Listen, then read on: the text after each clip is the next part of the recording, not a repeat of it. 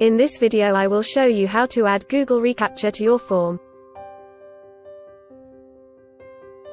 First let's open ChronoForms7 Global Settings. Scroll down to the Google reCaptcha Settings section.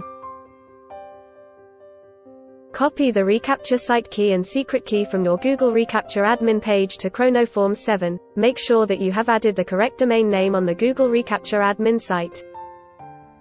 Now let's save the new settings. Open the Forms Manager, then open the Contact form. Drag a reCaptcha item from the security group to the Forms Start page.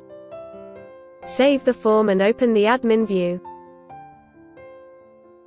First, we will test the form without checking the reCaptcha to make sure that it blocks the submission.